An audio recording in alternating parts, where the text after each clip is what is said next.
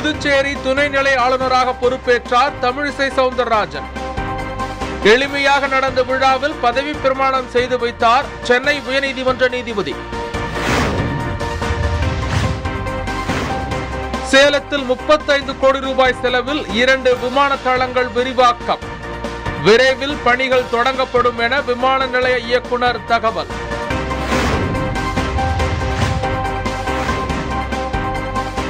பள்ளி முடிந்து வெளியில் வந்த +2 மாணவன் 5 பேர் கொண்ட கும்பலால் காரில் கடத்தல். கடத்தப்பட்ட சில மணி நேரத்தில் மாணவன் மீட்பு.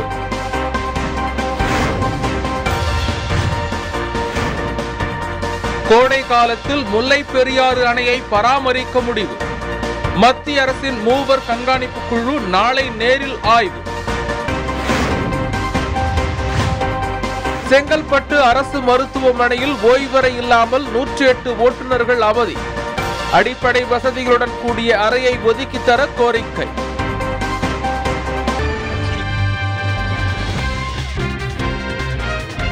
மேலும் சில முக்கிய செய்திகள். சென்னையில் இன்று பெட்ரோல் லிட்டருக்கு 91 ரூபாய் 98 காசு, டீசல் லிட்டருக்கு 85 ரூபாய் 31 காசு என விலை நிர்ணயம் செய்யப்பட்டுள்ளது.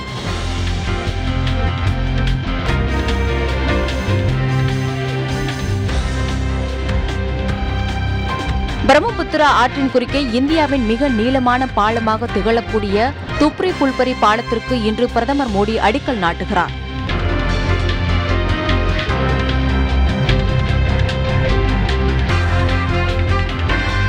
தொலைத்தொடர்பு சாதனங்கள் உற்பத்திக்கு ரூபாய் 12,000 கோடி ஊக்கத்தொகை அளிக்கும் திட்டத்துக்கு மத்திய அமைச்சரவை ஒப்புதல் அளித்தது.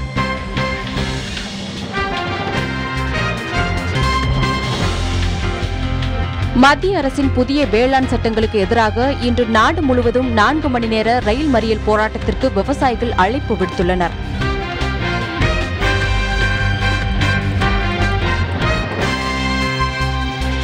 கொரோனா நோய் தொற்று மேலாண்மை தொடர்பான பிராந்திய மாநாட்டை இந்தியா இன்று நடத்துகிறது.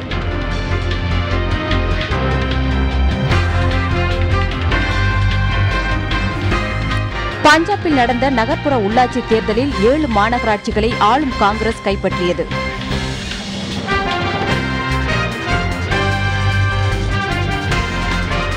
அமெரிக்கர்கள் அனைவருக்கும் வரும் ஜூலை மாதத்திற்குள் கொரோனா தடுப்பூசி போடப்படும் என ஜோ பைடன் அறிவித்துள்ளார்.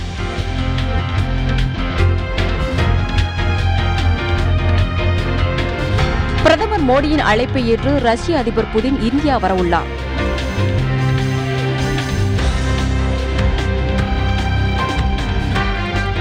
உற்பத்தி பணிகளுக்காக மரபுசாரா எரிசக்தி பயன்பாட்டை 60% உயர்த்தியுள்ளதாக அசோக் லேலாண்ட் நிறுவனம் கூறியுள்ளது.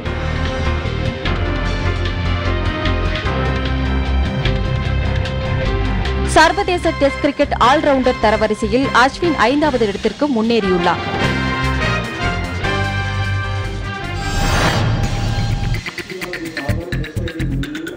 புதுச்சேரி துணைநிலை ஆளுநர் பொறுப்பிலிருந்து விடுவிக்கப்பட்ட கிரண்பேடி நேற்று தனக்கு அளிக்கப்பட்ட அணிவகுப்பு மரியாதையை ஏற்றுக்கொண்டு விடைபெற்றார்.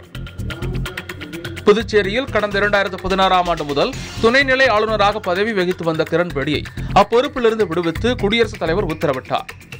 இதனைத் தொடர்ந்து தெலங்கானா மாநில ஆளுநராக இருந்த தமிழிசை சவுந்தரராஜனுக்கு கூடுதல் பொறுப்பு வழங்கப்பட்டது. இந்நிலையில் நேற்று மாலை தமிழிசை சவுந்தரராஜன் புதுச்சேரிக்கு வந்து சேர்ந்தார். அவர் வருவதற்கு முன்னதாக ஆளுநர் கிரண்பேடிக்கு காவல்துறையின் அணிவகுப்பு மரியாதை நடத்தப்பட்டது. காவலர்களின் அணிவகுப்பு மரியாதையை ஏற்றுக்கொண்ட கிரண்பேடி முறைப்படி வழி அனுப்பி வைக்கப்பட்டார். இதைத் தொடர்ந்து இன்று காலை 9 மணி அளவில் புதுச்சேரியில் ஆளுநர் மாளிகையில் நடந்த எளிய விழாவில் புதிய ஆளுநராக தமிழிசை சவுந்தரராஜன் பதவி பிரமாணம் செய்து வைக்கப்பட்டு பொறுப்பேற்றுக் கொண்டார். அவருக்கு சென்னை உயர்நீதிமன்ற தலைமை நீதிபதி சஞ்சீப் பானர்ஜி முறைப்படி பதவி பிரமாணம் செய்து வைத்தார். இதைத் தொடர்ந்து தமிழிசை சவுந்தரராஜனுக்கு முதலமைச்சர் நாராயணசாமி மற்றும் அமைச்சர்கள், எம்எல்ஏக்கள், பல்வேறு கட்சி பிரமுகர்கள் வாழ்த்து தெரிவித்தனர்.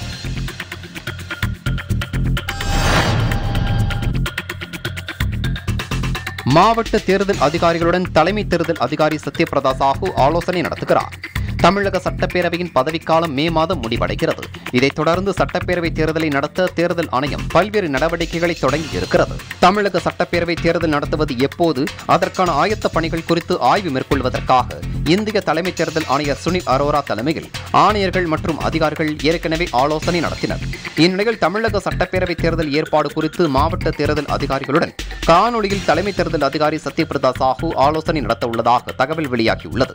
வாக்கு இயந்திரம், ஒப்புகை சீட்டு இயந்திரங்களின் முதற்கட்ட சோதனை முடிந்துள்ளதாகவும் 80 வயதானவர்களுக்கு தபால் வாக்கு முறையை செயல்படுத்த ஒரு தொகுதிக்கு 12 குழு அமைக்க முடிவு செய்யப்பட்டுள்ளதாகவும் தேர்தல் ஆணையம் தரப்பில் தெரிவிக்கப்பட்டுள்ளது.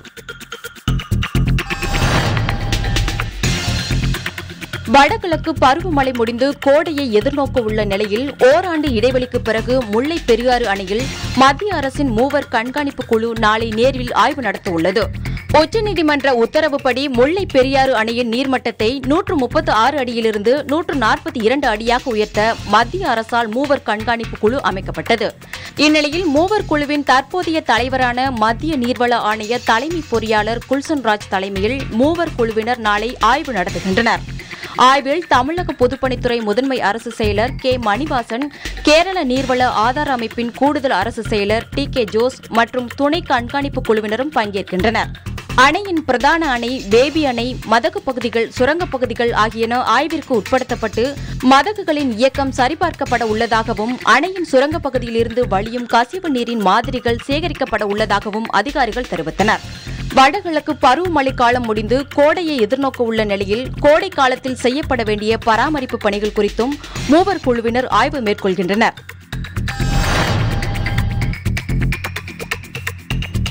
சென்னையை அடுத்த செங்குன்றத்தில் பள்ளி முடிந்து வெளியில் வந்த 12ஆம் வகுப்பு மாணவனை 5 பேர் கொண்ட கும்பல் காரில் கடத்தி சென்றுள்ளது. திருவள்ளூர் மாவட்டம் செங்குன்றம் புதுநகர் பகுதியைச் சேர்ந்த காய்கறி வியாபாரியான மாரியப்பன் என்பவரது மகன் கணேசன் அங்குள்ள தனியார் பள்ளியில் 12ஆம் வகுப்பு படித்து வருகிறார். நேற்று மாலை பள்ளி முடிந்து வீட்டிற்கு செல்லும்போது காரில் வந்த 5 பேர் கொண்ட கும்பல் மாணவனை கடத்தியது. இதனால் அதிர்ச்சியடைந்த பள்ளி மாணவர்களும் பொதுமக்களும் காரை துரத்திச் சென்றனர். அப்போது கடத்தல் கும்பலைச் சேர்ந்த சந்தோஷ்குமார் என்பவர் பிடிபட்டார். அவரை பிடித்து பொதுமக்கள் செங்குன்றம் போலீசில் ஒப்படைத்தனர். பிடிபட்டவரிடம் நடத்திய விசாரணையில் கடத்தப்பட்ட மாணவனுடைய அக்காவின் கணவரை இச்செயலில் ஈடுபட்டது தெரியவந்துள்ளது. இந்நிலையில் பிடிபட்டவர் அளித்த வாக்குமூலத்தின் அடிப்படையில் அனைத்து காவல் நிலையங்களுக்கும் தகவல் அளிக்கப்பட்டது. இதனையடுத்து தேசிய நெடுஞ்சாலையில் உள்ள ஆத்தூர் சுங்கச்சாவடியில் மாணவனை மீட்டனர். கடத்தலில் ஈடுபட்ட 5 பேர் மற்றும் அவர்கள் கடத்தலுக்கு பயன்படுத்திய காரையும் அச்சரப்பாக்கம் போலீசார் பறிமுதல் செய்தனர்.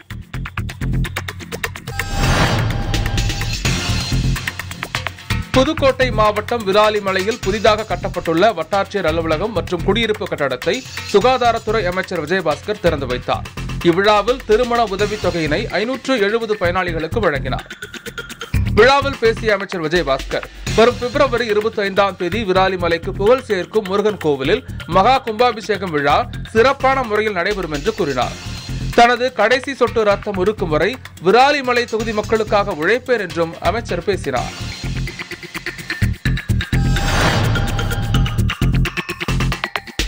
ராமநாதபுரத்திலிருந்து தூத்துக்குடி வரை குழாய் மூலமாக இயற்கை எரிவாயு கொண்டு வரும் திட்டத்தை நாட்டுக்கு பிரதமர் மோடி அர்ப்பணித்தார். இதன் வாயிலாக சமூக பொருளாதார பயன்கள் அதிகரித்து தற்சார்பு நிலையை நோக்கி நாடு நடைபோட முடியும் என்றும் பிரதமர் அலுவலகம் வெளியிட்டுள்ள செய்திக்குறிப்பில் தெரிவித்துள்ளது. விழாவில் மத்திய பெட்ரோலியம் மற்றும் இயற்கை எரிவாயுத்துறை அமைச்சர் மற்றும் முதலமைச்சர் எடப்பாடி பழனிசாமி ஆகியோர் காணொலி காட்சி மூலம் பங்கேற்றனர்.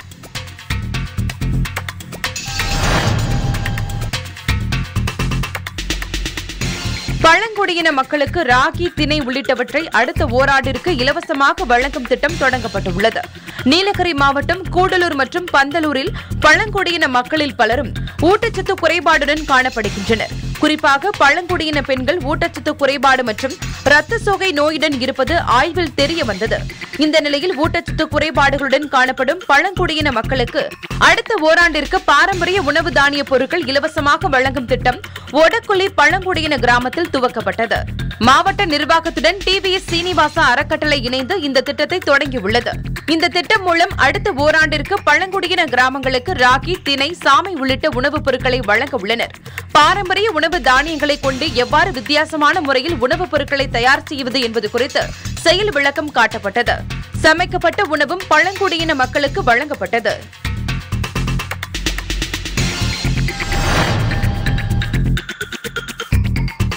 மேற்கு வங்க மாநிலம் பலூர்காட் பகுதியைச் சேர்ந்தவர் 27 வயதான மதாய் பவுல். இவர் ஓட்டுநர் பயிற்சி பள்ளியில் ஓட்டுநராக பணிபுரிந்து வந்த நிலையில் சாலை விதிகளை கடைபிடிப்பது தொடர்பாக பொதுமக்களிடம் விழிப்புணர்வை ஏற்படுத்தும் விதமாக கடந்த ஆண்டு டிசம்பர் மாதம் மேற்கு வங்கத்தில் உள்ள சிலிகுரி பகுதியில் இருந்து சைக்கிள் பயணத்தை தொடங்கினார். மேற்கு வங்கம், ஒடிசா, தெலுங்கானா, ஆந்திரா உள்ளிட்ட மாநிலங்கள் வழியாக தமிழகம் வந்த இளைஞர் சென்னை, புதுச்சேரி, விழுப்புரம், மயிலாடுதுறை, தஞ்சாவூர் சென்று அங்கிருந்து சைக்கிள் பயணமாக மதுரை ஆட்சியர் அலுவலகம் வருகை தந்தார். அவரை சமூக சேவகர் நெல்லை பாலு மாலை அணிவித்து வரவேற்றார். பொதுமக்கள் சாலை விதிகளை முறையாக கடைபிடிக்காமல் செல்வதால் தான் அதிக அளவில் விபத்துகள் நேரிடுவதாகவும், சாலை விதிகளை மக்கள் முறையாக கடைபிடித்தால் பெருமளவில் விபத்துக்களை தடுக்கலாம் எனவும் வலியுறுத்தி சைக்கிள் பயணம் தொடங்கியதாக தெரிவித்தார்.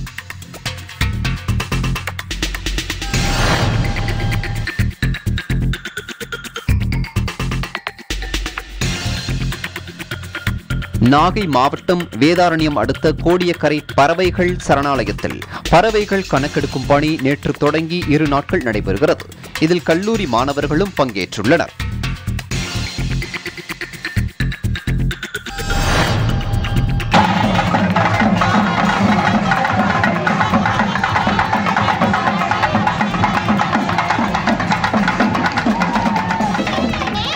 கன்னியாகுமரி மாவட்டம் குளச்சல், திங்கள் நகர் மற்றும் தக்கலை சுற்றுவட்டார பகுதிகளில் இருந்து 250க்கும் மேற்பட்ட காவடிகளுடன் அலகு குத்தி ஆயிரக்கணக்கான பக்தர்கள் திருச்செந்தூர் முருகன் கோவிலுக்கு பாத யாத்திரையாக சென்றனர். திருச்செந்தூர் முருகன் கோவில் மாசி திருவிழா கொடியேற்றத்துடன் தொடங்கிய நிலையில் கன்னியாகுமரி மாவட்டம் குளச்சல், திங்கள் நகர் மற்றும் தக்கலை சுற்று வட்டாரத்தில் உள்ள 100க்கும் மேற்பட்ட ஊர்களில் இருந்து ராட்டு காவடி, அக்னி காவடி, தொட்டில் காவடி, தேர் காவடி, பறக்கும் காவடி என 250க்கும் மேற்பட்ட விதவிதமான காவடிகளுடன் அலகு குத்தியும் 1000க்கும் மேற்பட்ட பக்தர்கள் பாத யாத்திரையாக திருச்செந்தூர் முருகன் கோவிலுக்கு ஊர்வலமாக புறப்பட்டு சென்றனர். காவடி ஊர்வலத்தை காண ஆயிரக்கணக்கான பக்தர்கள் குளச்சல் மற்றும் திங்கள் நகரில் குவிந்ததால் குளச்சல் முதல் அழகிய மண்டபம் வரை போக்குவரத்து மாற்றியமைக்கப்பட்டது. காவடி பவனிக்காக வழி நெடுகிலும் 200க்கும் மேற்பட்ட போலீசார் பாதுகாப்பு பணியில் ஈடுபட்டிருந்தனர்.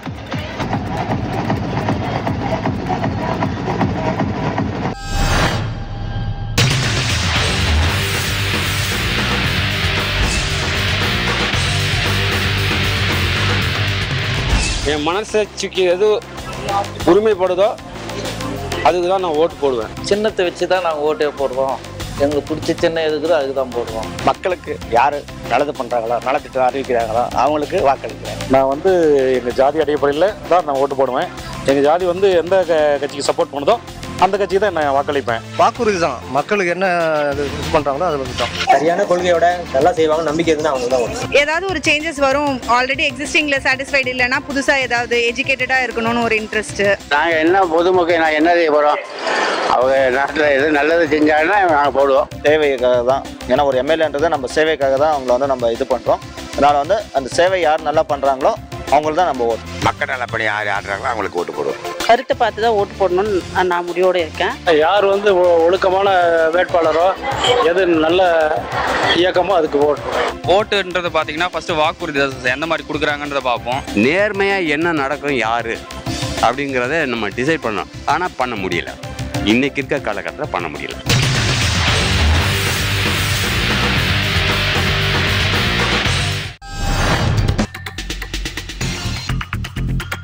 வீடு கட்டுவதற்காக இரும்பு பெட்டியில் சேர்த்து வைத்திருந்த 5 லட்சம் ரூபாய் நோட்டுகளை கரையான் அரித்ததால் ஆந்திராவைச் சேர்ந்த குடும்பத்தினர் சோகத்தில் ஆழ்ந்துள்ளனர்.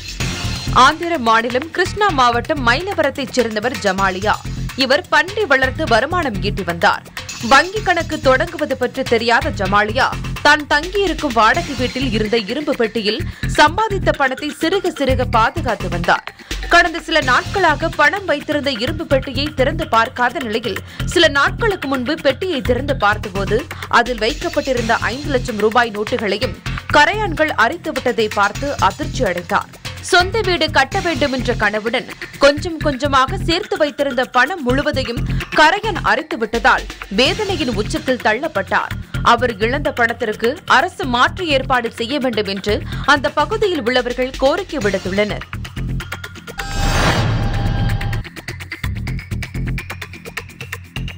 பாபனில் புதிய பாலம் கட்டும் பணியில் கடலோரத்தில் இருந்து எடுக்கப்பட்ட மணல் பயன்படுத்தப்படுவதாக ராமநாதபுரம் மீனவர்கள் குற்றம் சாட்டியுள்ளனர். ராமநாதபுரம் மாவட்டம் பாம்பன் கடலில் உள்ள ரயில் பாலத்தின் அருகே 250 கோடி ரூபாய் மதிப்பில் புதிய பாலம் அமைக்க டெண்டர் விடப்பட்டு தனியார் கட்டுமான நிறுவனத்திடம் ஒப்படைக்கப்பட்டுள்ளது. அதற்கான பணிகள் தற்போது வேகமாக நடைபெற்று வருகிறது. இந்த நிலையில் புதிய பாலம் அமைக்க கட்டுமான பணியாளர்கள் ஆற்று மணலை பயன்படுத்தாமல் கடல் பகுதியில் உள்ள கடலோர மணல் பயன்படுத்துவதாக அப்பகுதி மீனவர்கள் குற்றம் சாட்டினர். உப்பு கலந்த மணலை கட்டுமான பணிகளுக்கு பயன்படுத்துவதால் எதிர்காலத்தில் உறுதித்தன்மை குறைவாக இருக்கும் என்று கவலை தெரிவிக்கின்றனர். எனவே ரயில்வே உயர் அதிகாரிகள் கட்டப்பட்டு வரும் பாலத்தை ஆய்வு செய்து ஆற்று மணல் மூலம் பாலத்தை கட்ட வேண்டும் என மீனவர்கள் வலியுறுத்தியுள்ளனர்.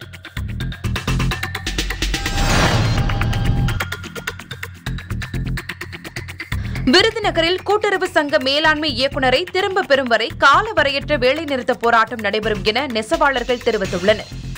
ராஜபாளையத்தில் சிவகாமிபுரம், தெற்கு வைத்தியநாதபுரம் மற்றும் துரைசாமிபுரம் பகுதிகளில் 3 நெசவாளர் கூட்டுறவு உற்பத்தி மற்றும் விற்பனை சங்கங்கள் இயங்கி வருகின்றன.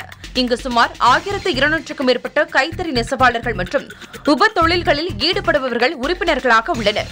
இங்கு தமிழக அரசின் இலவச சேலை, துப்பட்டா, காடா ரக துணிகள் உற்பத்தி செய்யப்பட்டு வருகின்றன. இந்த சங்கங்களின் நிர்வாக பணிகளுக்காக அரசால் நியமிக்கப்படும் மேலாண்மை இயக்குநருக்கு கூட்டுறவு சங்கங்களில் இருந்து ஊதியம் அளிக்கப்பட்டு வந்தது. இந்நிலையில் கடந்த 11ஆம் தேதி கைத்தறி மற்றும் துணிநூல் துறையின் நிர்வாகத்தில் இருந்து ராஜபாளையத்தில் செயல்படும் 3 கூட்டுறவு சங்கங்களுக்கு கோபால் என்ற மேலாண்மை இயக்குநரை நியமனம் செய்துள்ளது. இந்த இயக்குநரின் ஊதியம் சுமார் 85,000 3 சங்கங்களும் இணைந்து வழங்குமாறு ஆணை வெளியிடப்பட்டுள்ளது. இந்த நிலையில் சிவகாமிபுரம் பகுதியில் உள்ள சமுதாய கூடத்தில் நெசவாளர்கள் மகாசபை கூட்டம் நடைபெற்றது. இக்கூட்டத்தில் கூட்டுறவு சங்கங்களின் தலைவர்கள், உறுப்பினர்கள் மற்றும் பெண்கள் உள்ளிட்ட நெசவாளர்கள் 200க்கும் மேற்பட்டோர் கலந்து கொண்டனர். பெரும் நஷ்டத்தில் இயங்கி வந்த கூட்டுறவு சங்கங்கள் தற்போது லாபம் ஈட்ட தொடங்கியுள்ள நிலையில் மீண்டும் நஷ்டத்தை ஏற்படுத்தும் நோக்கில் அரசும் கைத்தறித்துறையும் செயல்படுவதாக மகாசபை கூட்டத்தில் குற்றம் சாட்டப்பட்டது. எனவே அரசு நியமித்துள்ள அதிகாரியை திரும்ப பெறும் வரை காலவரையற்ற தொடர் வேலைநிறுத்த போராட்டத்தில் ஈடுபட உள்ளதாக தீர்மானம் நிறைவேற்றப்பட்டது. எங்களோட சங்கத்துக்கு வந்து மேலதிகாரின்னு ஒரு ஆளை போட்டு சங்கமே அவங்களுக்கு சம்பளம் கொடுக்கணும்னு சொல்லி எங்களுக்கு ஒரு ஆர்டர் வந்திருக்கு. ஏற்கனவே எங்கள் சங்கம் வந்து நலிவடைஞ்சு போய் இப்போதான் கிட்டத்தட்ட ஒரு 18 லட்ச ரூபா லாஸில் இருந்தது. இப்போதான் கொஞ்சம் இன்ச்சு வந்துக்கிட்டு இருக்கோம். நேரம்பளை பிடிச்சிக்கிட்டு அவங்களுக்கு சம்பளம் கொடுன்னு சொல்லும்போது நாங்கள் இன்னும் பழையபடியாக இப்போ இதே நிலைமையில் போச்சுனாக்கா 2-3 வருஷத்தில் சங்கத்தை பூட்ட வேண்டிய சூழ்நிலை வந்துடுது. அதனால் நாங்கள் வேலை நிறுத்தத்தில் ஈடுபட்டிருக்கோம்.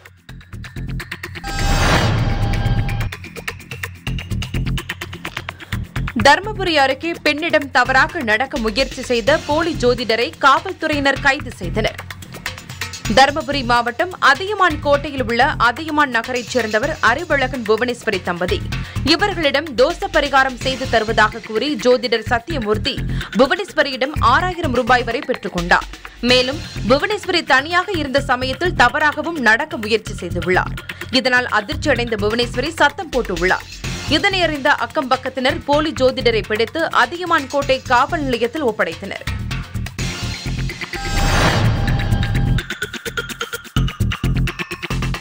தொடர் மழையால் நெற்பயிர்கள் பாதிக்கப்பட்டதால் அதன் வைக்கோலும் குறைந்த விலைக்கு விற்பனையாவதாக கடலூர் விவசாயிகள் வேதனை தெரிவித்துள்ளனர். கடலூர் மாவட்ட பகுதிகளில் ஆயிரக்கணக்கான ஏக்கரில் சம்பா பட்டு நெல் அறுவடை நடந்து வருகிறது. 35 கிலோ எடை கொண்ட ஒரு வைக்கோல் சுருள் உருளை கடந்த ஆண்டு 250 ரூபாய் விலை போன நிலையில் தற்போது மழையால் பாதிக்கப்பட்ட வைக்கோல் சுருள் உருளை வெறும் 75 ரூபாய் வரைதான் விலை போகிறது. நெற்பயிர்கள் பாதிக்கப்பட்டதால் சேலம், நாமக்கல், கரூர், சென்னை உள்ளிட்ட மாவட்டங்களில் இருந்து வைக்கோல் கொள்முதல் செய்யும் வியாபாரிகள் வரவில்லை என விவசாயிகள் வருத்தம் தெரிவிக்கின்றனர்.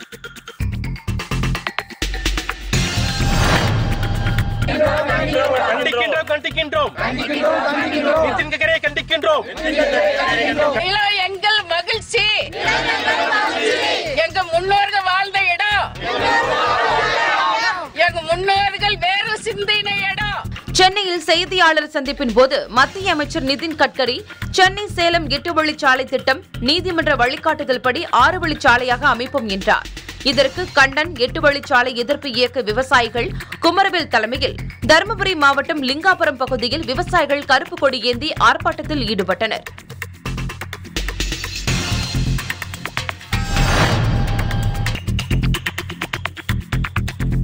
தருமபுரியில் விவசாயிகளின் பயன்பாட்டுக்காக 3 நாள் விவசாய கண்காட்சி தொடங்கியது.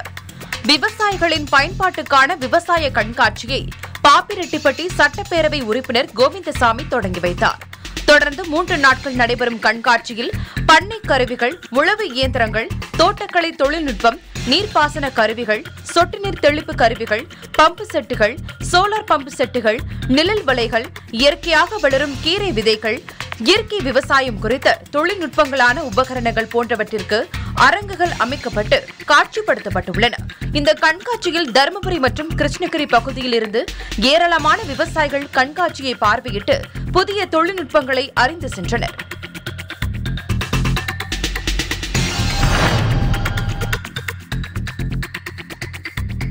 தருமபுரி நகர பேருந்து நிலையத்தில் அம்மா உணவகம் செயல்பட்டு வருகிறது. இதில் மகளிர் குழுவைச் சேர்ந்த பெண்கள் தினக்கூலி அடிப்படையில் பணிபுரிந்து வந்தனர். இந்நிலையில் அம்மா உணவகத்தில் பணியாற்றி வந்த மகளிர் குழுக்கள் சேர்ந்த 9 பெண்களை தரமாக உணவு தயாரிப்பதில்லை உள்ளிட்ட பல்வேறு காரணங்களை காட்டி திடீரென பணியிலிருந்து நகராட்சி நிர்வாகம் நீக்கியது. இதற்கு கண்டனம் தெரிவித்து தருமபுரி CATU அமைப்பினர் நகராட்சி அலுவலகம் முன்பு கண்டன ஆர்ப்பாட்டத்தில் ஈடுபட்டனர்.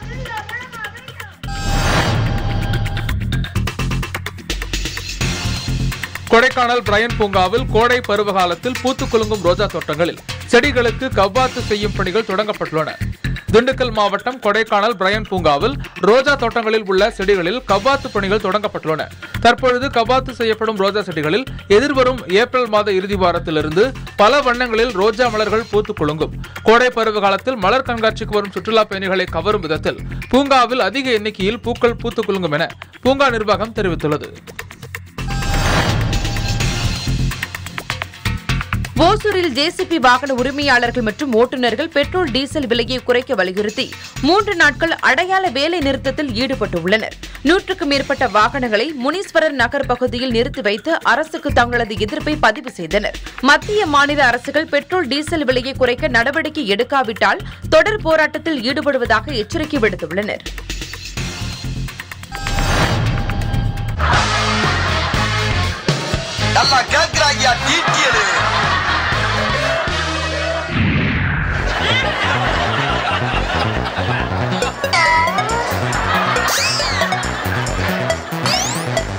வாட்ஸ்அப் யார் கண்டுபிடிச்சா?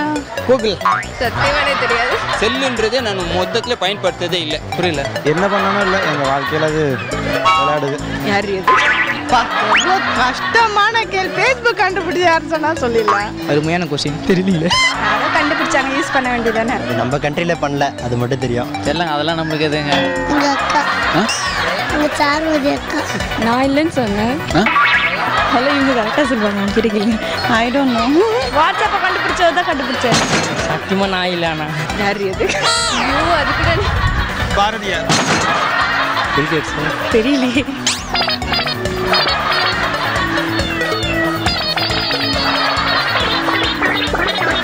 பிரையன் அண்ட் ஜான் தான் அந்த இதை கண்டுபிடிச்சாங்க. வாட்ஸ்அப்பை கண்டுபிடிச்சாங்க. பிரையன் அண்ட் ஜான் 2 பேர் சேர்ந்து தான் வாட்ஸ்அப் கண்டுபிடிச்சாங்க. Brian Acton and John Kom.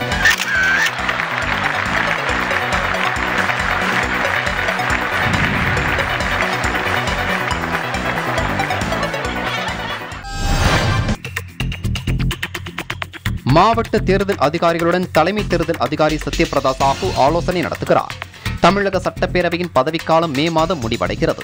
இதைத் தொடர்ந்து சட்டப்பேரவை தேர்தலை நடத்த தேர்தல் ஆணையம் பல்வேறு நடவடிக்கைகளை தொடங்கியிருக்கிறது. தமிழக சட்டப்பேரவை தேர்தல் நடத்துவது எப்போது, அதற்கான ஆயத்த பணிகள் குறித்து ஆய்வு மேற்கொள்வதற்காக இந்திய தலைமை தேர்தல் ஆணையர் சுனில் அரோரா தலைமையில் ஆணையர்கள் மற்றும் அதிகாரிகள் ஏற்கனவே ஆலோசனை நடத்தினர்.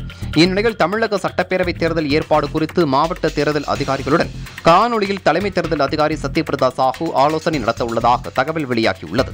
வாக்கு இயந்திரம், ஒப்புகை சீட்டு இயந்திரங்களின் முதற்கட்ட சோதனை முடிந்துள்ளதாகவும் 80 வயதானவர்களுக்கு தபால் வாக்கு முறையை செயல்படுத்த ஒரு தொகுதிக்கு 12 குழு அமைக்க முடிவு செய்யப்பட்டுள்ளதாகவும் தேர்தல் ஆணையம் தரப்பில் தெரிவிக்கப்பட்டுள்ளது.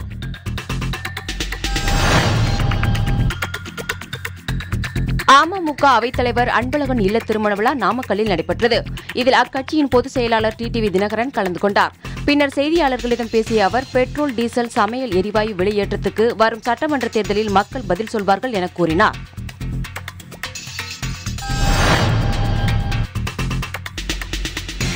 திருப்பூர் மாநகராட்சிக்குட்பட்ட குப்புசாமிபுரம் பகுதியில் மனித கழிவுகளை மனிதனே அகற்றும் முறையை தடை செய்திடும் வகையில் பாதாள சாக்கடையை ரோபோ இயந்திரத்தின் மூலம் சுத்தம் செய்யும் பணியை திருப்பூர் தெற்கு தொகுதி சட்டமன்ற உறுப்பினர் குணசேகரன் திறந்து வைத்து பொதுமக்கள் பயன்பாட்டிற்காக அர்ப்பணித்தார்.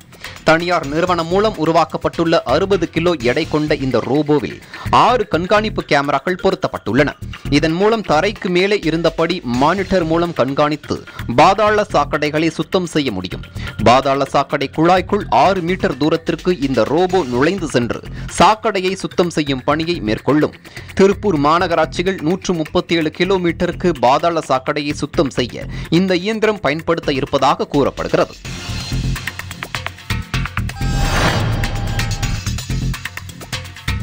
அரியலூர் மாவட்டம் தாமரைக்குளத்தில் இயங்கி வரும் தனியார் சிமெண்ட் ஆலை இலுப்பையூர் கிராமத்தில் தனக்கு சொந்தமான சுண்ணாம்புக்கல் சுரங்கங்கள் விரிவாக்கத்திற்கான மக்கள் கருத்து கேட்பு கூட்டம் தமிழ்நாடு சுற்றுச்சூழல் மாசு கட்டுப்பாட்டுத்துறை சார்பில் நடைபெற்றது. மாவட்ட ஆட்சியர் ரத்னா தலைமை தாங்கிய இக்கூட்டத்தில் இலுப்பையூர், பொய்யாதநல்லூர், ஒட்டக்கோவில் உள்ளிட்ட பல்வேறு கிராமங்களைச் சேர்ந்த பொதுமக்கள் மற்றும் சமூக ஆர்வலர்கள் கலந்து கொண்டனர். கூட்டத்தில் பேசிய பொதுமக்கள் மற்றும் சமூக ஆர்வலர்கள் சிமெண்ட் ஆலை மற்றும் அதற்கு சொந்தமான சுண்ணாம்பு சுரங்கங்கள் ஆகியவற்றின் காரணமாக அரியலூரில் பெரிய அளவில் விவசாயத்தில் பாதிப்பு ஏற்பட்டுள்ளதாக குற்றம் சாட்டினர். சிமெண்ட் ஆலைகளால் காற்று, நீர் ஆகியவை பெரிய அளவில் மாசு ஏற்பட்டு வாழ தகுதியற்ற மாவட்டமாக அரியலூர் மாவட்டம் மாறி வருவதாக அவர்கள் வேதனை தெரிவித்தனர். மேலும் அரியலூர் மாவட்டத்தில் வசூலாகும் கனிம நிதியை அரியலூர் மாவட்ட மக்களுக்கு அடிப்படை தேவைகளை நிறைவேற்ற மட்டுமே செலவிட வேண்டும் என்பது உள்ளிட்ட பல்வேறு கோரிக்கைகளை நிறைவேற்ற சிமெண்ட் ஆலை நிர்வாகம் முன்வர வேண்டும் என வலியுறுத்தினர்.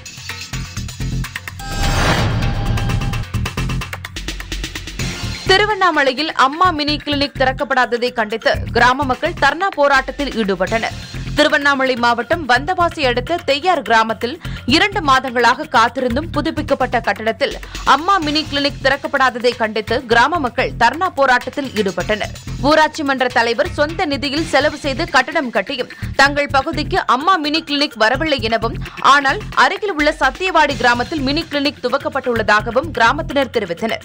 முதலமைச்சர் அறிவித்த 2000 மினி கிளினிக் தயார் ஒன்று அவர் அறிவித்த டிசம்பர் 15, 2020 அன்று அறிவித்தபடி என்னுடைய ஓன் பைசா 1 லட்சம் ரூபாய், கிட்டத்தட்ட 1 லட்சம் ரூபாய் வந்து என்னுடைய ஓன் பைசா வந்து இந்த ஹாஸ்பிட்டலுக்காக செலவழிச்சிருக்கிறேன். ஆனால் வந்து அறிவித்த டேட்டில் இவங்க திறக்கலை ஒன்றும்.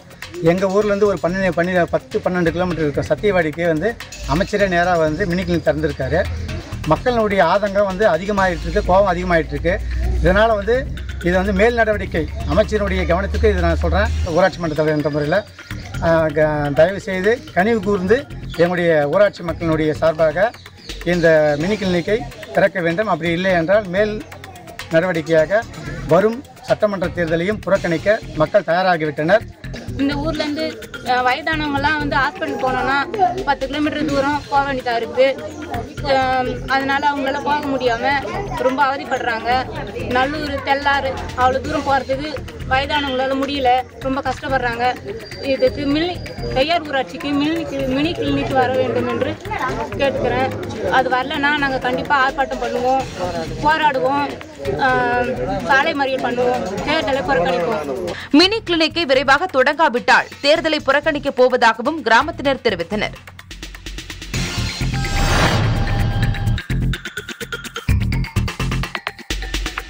மதுரையில் முன்னாள் முதல்வர் கருணாநிதிக்கு முதல் முறையாக முழு உருவ சிலை நிறுவப்பட்டுள்ளது.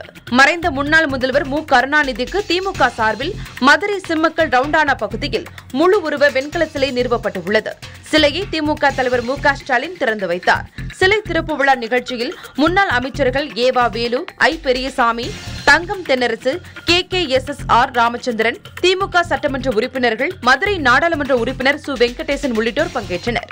நிகழ்ச்சியில் பேசிய ஸ்டாலின், இந்த சிலையை வைக்க பல எதிர்ப்புகள் இருந்ததாகவும், ஆனால் நியாயமான முறையில் சட்ட போராட்டம் நடத்தி மாவட்ட நிர்வாகத்திடம் அனுமதி பெற்று சிலையை நிறுவியுள்ளதாகவும் தெரிவித்தார்.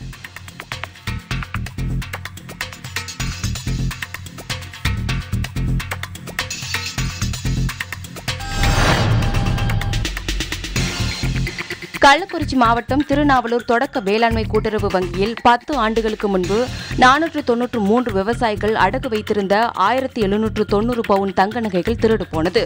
திருடு போன நகைகள் இதுவரை கிடைக்கவில்லை. இதனை கண்டித்து தமிழ்நாடு விவசாயிகள் சங்கம் மற்றும் நகைகளை பறிகொடுத்த விவசாயிகள் சார்பில் உளுந்தூர்பேட்டை வட்டாட்சியர் அலுவலகம் முன்பு போராட்டம் நடைபெற்றது. அப்போது நகைகளை மீட்க அதிமுக அரசு நடவடிக்கை எடுக்கவில்லை என்றால் வருகின்ற சட்டமன்ற தேர்தலை புறக்கணித்து அதிமுகவிற்கு சங்கு ஊதுவோம் என கூறி சங்கு ஊதி மணியடித்து கோஷங்கள் எழுப்பினர்.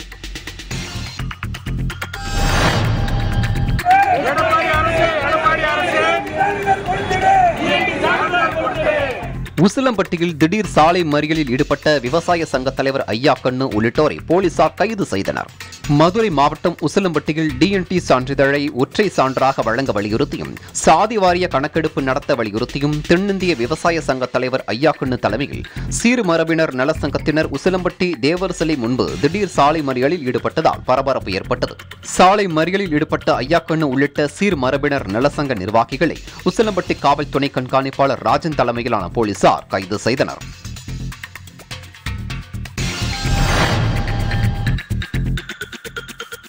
காஞ்சிபுரம் மாவட்டத்தில் மட்டும் கடந்த 3 ஆண்டுகளில் 14 பேர் விஷவாயு தாக்கி உயிரிழந்துள்ள நிலையில் இது தொடர்பாக விழிப்புணர்வு ஏற்படுத்த வேண்டும் என சமூக ஆர்வலர்கள் தெரிவித்துள்ளனர்.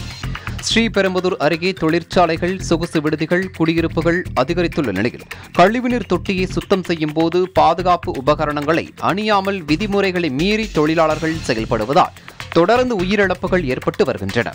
கடந்த 3 ஆண்டுகளில் காஞ்சிபுரம் மாவட்டத்தில் மட்டும் 14 தொழிலாளர்கள் விஷவாயு தாக்கி இறந்துள்ளனர். பாதாள சாக்கடைகளும் செப்டிக் டேங்குகளும் நகரம் மற்றும் கிராமப்புறங்களில் அதிகமாகிவிட்டது. அதனால்தான் தமிழ்நாட்டில் கழிவுநீர் தொட்டிகளுக்குள் இறங்கும் போது விஷவாயு தாக்கி மூச்சு திணறி இறப்பவர்கள் எண்ணிக்கையும் அதிகமாகி உள்ளது. குறிப்பிட்ட கால இடைவெளியில் செப்டிக் டேங்கை சுத்தம் செய்யாமல் விடுவதுதான் இது போன்ற உயிரிழப்புகள் ஏற்பட காரணமாகிறது. பல நாட்களாக கழிவுகள் அடியில் தேங்கி இருப்பதால் தான் அது விஷவாயுவாக மாறி உயிரை பறிக்கிறது. எனவே இந்த விஷயத்தில் ஒவ்வொரு தனி மனிதரும் பொறுப்பேற்க வேண்டும். விஷவாயு தாக்கி நேரடியாக இறப்பவர்கள்தான் வெளியே தெரிகிறார்கள். இந்த பாதிப்புகளால் நோய்வாய்ப்பட்டு இறந்தவர்கள் அதிகளவில் இருக்கிறார்கள். அவர்கள் யாரும் வெளியே தெரிவதில்லை என்பதே நிதர்சனமான உண்மை.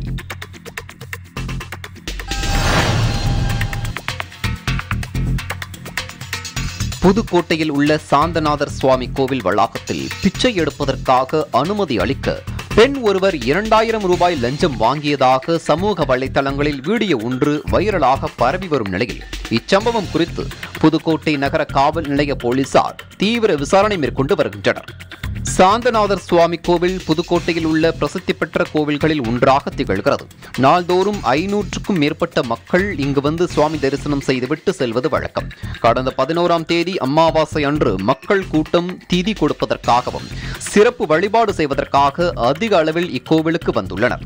அப்போது கோவில் வளாகத்தில் பிச்சை எடுப்பதற்கு அனுமதி அளிப்பதற்காக ஒரு மூதாட்டி மற்றும் அவரது கணவரிடம் அந்த கோவிலில் பணிபுரியும் தூய்மை பணியாளர் இந்திராணி 2000 ரூபாய் லஞ்சம் பெற்றதாக கூறப்படுகிறது. அதேபோல் தர்ப்பணம் செய்யும் புரோகிதர்களிடமும் தலா 1600 ரூபாய் பணம் பெற்றதாக கூறப்படுகிறது. இதுகுறித்த வீடியோ இணையத்தில் சர்ச்சையான நிலையில் சம்பவம் குறித்து புதுக்கோட்டை எஸ்பி பாலாஜி சரவணன் உத்தரவின் பேரில் புதுக்கோட்டை நகர காவல் நிலைய போலீசார் தீவிர விசாரணை மேற்கொண்டு வருகின்றனர். சம்பவம் குறித்து இந்து சமய அறநிலையத்துறையின் சாந்தநகர் சுவாமி கோவில் செயல் அலுவலர் பாரதி ராஜாவிடம் கேட்டபோது ஆதாரங்களின் அடிப்படையில் சம்பந்தப்பட்ட பெண்ணின் மீதும் கோவில் கடைகளை குத்தகைக்கு எடுத்துள்ள சீனிவாசன் என்பவர் மீதும் நடவடிக்கை எடுக்க உத்தரவிடப்பட்டு உள்ளதாகவும் இனிமேல் இதுபோன்ற சம்பவங்கள் நடக்காமல் இருக்க நடவடிக்கைகள் மேற்கொள்ளப்படும் என்றும் கூறினார். என்கிட்ட வந்து பார்த்தீங்கன்னா தனிநபர் தான் வாங்கினாங்க. இந்து சமய அறநிலையத்துறை வாங்கலை, தனிநபர் தான் வாங்கினாங்க. அது தெரியல, அவங்கள தான் கேட்கணும். ஏன்னா வந்து அவங்க வாங்கியிருக்காங்க, 1000 ரூபா போட்டிருக்காங்க. சொல்கிறது இருக்குது. ஆனால் இப்போ மாற்றி பேசுகிறாங்க. என்ன பண்ணாங்க, எது நடந்துச்சு இடையில எனக்கு தெரியலை, மாற்றி பேசுகிறாங்க. அதில் இன்ஸ்பெக்டர் எல்லாம் விசாரித்தார், அவங்களையும் கூப்பிட்டு விசாரித்தாங்க.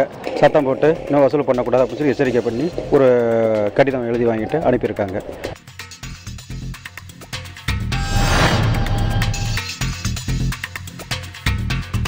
நாமக்கல் மாவட்டம் ராசிபுரம் அடுத்த கட்டிநாச்சம்பட்டி மற்றும் வெண்ணந்தூர் பகுதிகளில் நலத்திட்ட உதவிகள் வழங்கும் விழா நடைபெற்றது. இதில் அமைச்சர் சரோஜா கலந்து கொண்டு 494 பயனாளிகளுக்கு இலவச பட்டா மற்றும் 34 பேருக்கு முதியோர் உதவித்தொகை வழங்கினார்.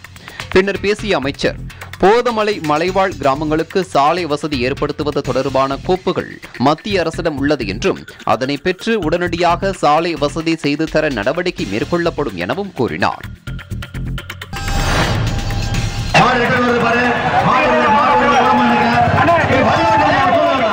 புதுக்கோட்டை மாவட்டம் கல்லூர் கிராமத்தில் நடைபெற்ற மஞ்சு விரட்டில் 2 உயிரிழந்தனர். புதுக்கோட்டை மாவட்டம் கீழாநிலைக்கோட்டை அருகே கோவில் திருவிழாவை முன்னிட்டு மஞ்சு விரட்டு போட்டி நடைபெற்றது. இந்த போட்டியில் 50க்கும் மேற்பட்டோர் பலத்த காயமடைந்தனர். அவர்களை மருத்துவமனைக்கு கொண்டு செல்ல ஆம்புலன்ஸ் வசதி ஏற்படுத்தி தராததால் மாடுபிடி வீரர் அன்சாரி மற்றும் ராசு ஆகியோர் உயிரிழந்தனர். இதனால் அதிர்ச்சியடைந்த பொதுமக்கள் இனிவரும் காலங்களில் மஞ்சு விரட்டு போட்டியின் போது ஆம்புலன்ஸ் வசதியும் மருத்துவ வசதியும் ஏற்படுத்தி கொடுக்க வேண்டும் என கோரிக்கை விடுத்துள்ளனர்.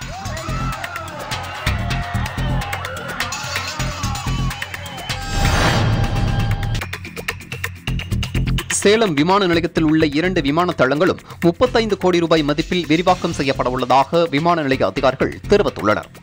விமான நிலைய ஆலோசனைக் குழுவின் 2வது கூட்டம் திமுக எம்பி பார்த்திபன் தலைமையில் நடைபெற்றது. அதில் சேலத்திலிருந்து கூடுதல் விமானங்களை இயக்குதல், விமான நிலையத்தை விரிவுபடுத்துதல், விமான நிலையத்திற்கு வந்து செல்ல டாக்ஸி வசதி ஏற்படுத்துதல், கோவா, ஷீரடி, திருப்பதி, ஹைதராபாத் ஆகியவை குறித்து ஆலோசிக்கப்பட்டன. மேலும் இந்த கூட்டத்தில் பங்கேற்ற விமான நிலைய இயக்குநர் ரவீந்திர சர்மா சேலம் பகுதியை மேம்படுத்த 2 விமான தளங்களையும் விரிவாக்கம் செய்யப்பட வேண்டும் என்றும், இதற்கு தேவையான விவசாய நிலங்களுக்கு இழப்பீடு வழங்கி நிலம் கையகப்படுத்த வருவாய்த்துறை அதிகாரிகள் உறுதியளித்துள்ளதாகவும் தெரிவித்தார்.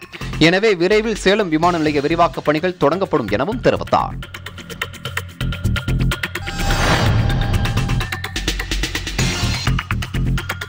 கிருஷ்ணகிரி மாவட்டம் சூளகிரி ஒன்றியத்தில் நடைபெறும் தினசரி சந்தையில் வரி வசூல் செய்யும் உரிமையை சரஸ்வதி என்பவர் 53,72,950 ரூபாய்க்கு ஏலம் எடுத்ததாக தெரிகிறது. இந்நிலையில் ஏலம் எடுத்துள்ள சரஸ்வதி தினசரி சந்தையில் கடை வைத்துள்ளவர்களிடம் 1 லட்சம் ரூபாய் முன்பணமும் தினசரி வாடகை 200 ரூபாய் கட்ட வேண்டும் என மிரட்டி வசூல் செய்வதாக வியாபாரிகள் குற்றம் சாட்டுகின்றனர். இதனைத் தொடர்ந்து வேப்பனஹள்ளி எம்எல்ஏ முருகன் தலைமையில் நூற்றுக்கணக்கான வியாபாரிகள் இதுகுறித்து நடவடிக்கை எடுக்க கோரி மாவட்ட ஆட்சியரிடம் புகார் மனு கொடுத்தனர்.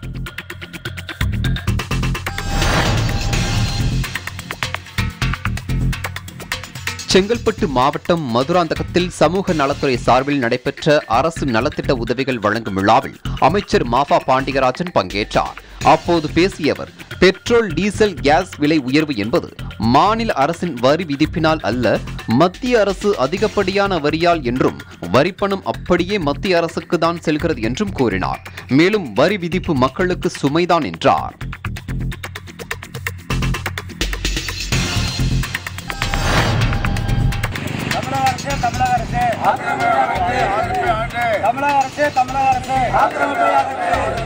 புதுக்கோட்டை மாவட்டம் ஏனப்பட்டி கிராமத்தில் உள்ள பெரிய கண்மாயை தனிநபர்கள் இரவோடு இரவாக ஆக்கிரமித்து தகர கொட்டகை அமைத்துள்ளதாகவும், இதனால் நீர்வழிப்பாதை அடைக்கப்பட்டு கண்மாய்க்கு வரும் நீர்வரத்து தடுக்கப்பட்டதாக கூறி கொடிப்பட்டி, ஏனப்பட்டி ஆகிய கிராமத்தைச் சேர்ந்த பொதுமக்கள் போராட்டம் செய்தனர்.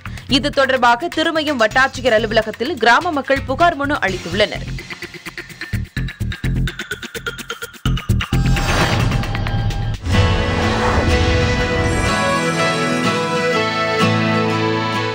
மூக்கடைப்பு, nasal blockage, மூக்கடைப்பு, sinus, nasal polyps மற்றும் சாதாரண வைரல் ஃபீவர் ஆர் பாக்டீரியல் ஃபீவரில் காணப்படுகின்ற ஒரு குறிகுணமாக உள்ளது.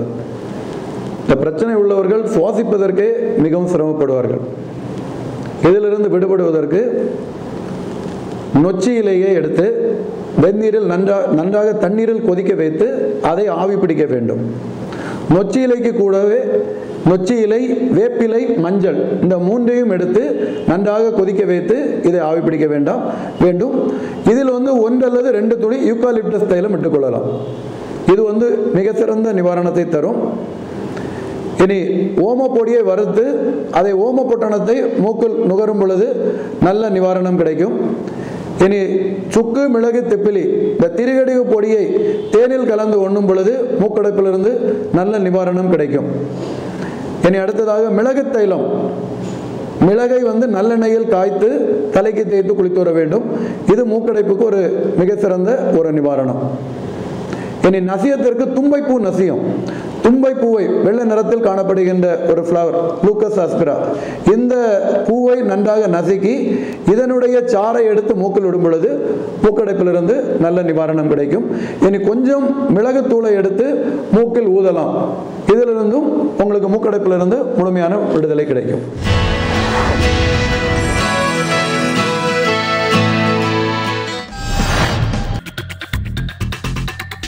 மாசிமக திருவிழாவிற்காக தயாராகும் மாமல்லபுரம் தலசயன பெருமாள் கோவில் தெப்பக்குளத்தில் மீனவர்கள் உதவியுடன் படகு மூலம் குளத்தில் படிந்துள்ள தாமரை இலைகள் அகற்றும் பணி தொடங்கியுள்ளது. வருகிற பிப்ரவரி 26 இரவு 9 மணி அளவில் இந்த தெப்பக்குளத்தில் மாசிமக தெப்ப உற்சவம் மற்றும் தீர்த்தவாரி திருவிழா நடைபெற உள்ளது. இந்நிலையில் இக்குளம் முழுவதும் தாமரை மலர்கள் படர்ந்து செடி கொடிகளுடன் குளம் தெப்ப திருவிழா நடத்துவதற்கு உகந்ததாக இல்லாமல் பாழடைந்து காணப்பட்டது. இதனை அடுத்து குளத்தை சீரமைக்கும் வகையில் தலசயன பெருமாள் கோவில் நிர்வாகத்தின் சார்பில் 2 படகு மூலம் மீனவர்கள் உதவியுடன் சீரமைக்கும் பணி தொடங்கியது.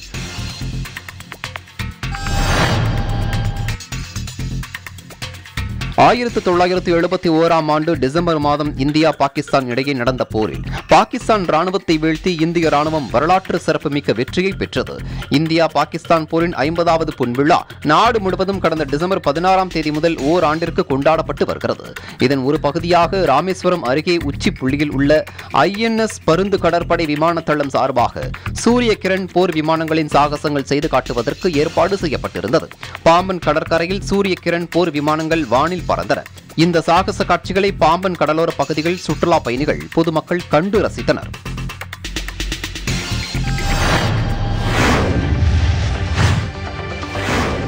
வருகிற 25ஆம் தேதி நடைபெறவுள்ள புதுக்கோட்டை மாவட்டம் விராலிமலை சுப்பிரமணிய சுவாமி கோயில் கும்பாபிஷேக விழாவில் தமிழல் மந்திரங்கள் ஓதி குடமுழுக்கு நடத்த வேண்டுமென தெய்வீக தமிழ் பேரவை என்ற அமைப்பினர் இந்து சமய அறநிலைத்துறை உதவி ஆணையர் அலுவலகத்தில் புகார் மனு அளித்தனர்.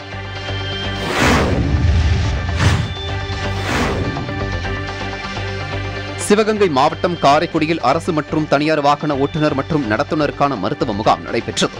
மாவட்ட போக்குவரத்து துறையின் சார்பில் நடைபெற்ற இந்த மருத்துவ முகாமில் அரசு மற்றும் தனியார் மருத்துவர்கள் கலந்து கொண்டு ஓட்டுநர் மற்றும் நடத்துனர்களுக்கு பல்வேறு பரிசோதனைகள் மேற்கொண்டு அதற்கான மருத்துவ ஆலோசனைகளையும் வழங்கினர். முன்னதாக வட்டார போக்குவரத்து அலுவலர் ஆனந்த் ஓட்டுநர் மற்றும் நடத்துனர்களுக்கு வாகனங்களை விபத்தில்லாமல் இயக்குவது குறித்து பயிற்சி வழங்கினார்.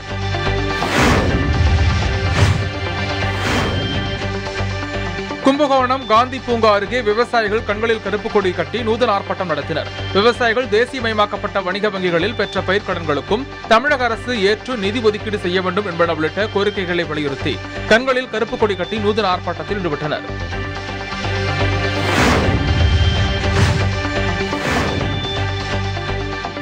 கடலூர் மாவட்டம் விருத்தாச்சலம் பாலக்கரையில் மாதர் சங்கம் மற்றும் மார்க்சிஸ்ட் கம்யூனிஸ்ட் கட்சியின் சார்பில் பெட்ரோல் டீசல் சிலிண்டர் விலை உயர்வை திரும்பப் பெற வலியுறுத்தி சிலிண்டருக்கு பட்டையிட்டு மாலை அணிவித்து நூதன போராட்டம் நடத்தப்பட்டது.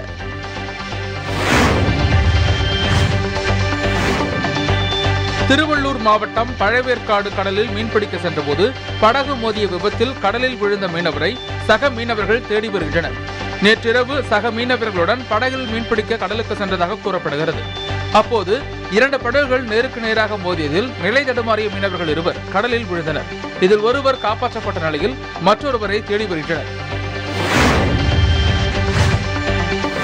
புதுக்கோட்டை மாவட்டம் ஆலங்குடி அருகே பள்ளத்தி விடுதி ஊராட்சியில் பல்வேறு முறைகேடுகள் நடைபெற்றுள்ளதாகவும் இதுகுறித்து தகவல் அறியும் உரிமை சட்டத்தின் கீழ் கேட்கப்பட்ட தகவல்களை சம்பந்தப்பட்ட ஊராட்சி நிர்வாகம் தர மறுப்பதாகவும் கூறி பள்ளத்தி விடுதி ஊராட்சி மன்ற உறுப்பினர் முருகேசன் என்பவர் ஊராட்சி அலுவலகத்தில் தர்ணா போராட்டத்தில் ஈடுபட்டார். உடனடியாக அதிகாரிகள் நடவடிக்கை எடுத்து தகவல் அறியும் உரிமை சட்டத்தின் கீழ் கேட்கப்பட்ட அனைத்து கேள்விகளுக்கும் ஊராட்சி நிர்வாகம் பதிலளிக்க வேண்டும் எனவும் முருகேசன் கோரிக்கை விடுத்துள்ளார்.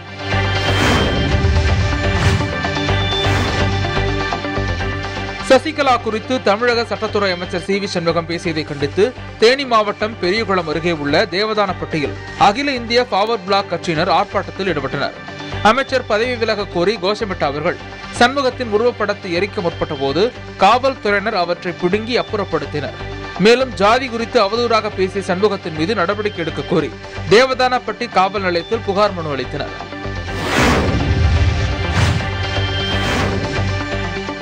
திருச்சி மாவட்டம் துறையூர் வட்டார போக்குவரத்து ஆய்வாளர் அலுவலகத்தில் தீயணைப்புத்துறை சார்பில் தீ தடுப்பு விழிப்புணர்வு நிகழ்ச்சி நடைபெற்றது. வீடுகளில் மற்றும் சாலைகளில் தீ விபத்து ஏற்படும் பொழுது அதை தடுக்க என்ன வழிமுறைகளை பின்பற்ற வேண்டும் என தீயணைப்புத்துறையினர் விழிப்புணர்வு நிகழ்ச்சிகளை செய்து காட்டினர். பெட்ரோல், டீசல் உள்ளிட்ட எண்ணெய் சம்பந்தமான பொருட்களால் தீ விபத்து ஏற்படும் பொழுது தண்ணீரை உபயோகப்படுத்தக்கூடாது எனவும் பொதுமக்களுக்கு தீயணைப்புத்துறையினர் விழிப்புணர்வு கருத்துக்களை வழங்கினர்.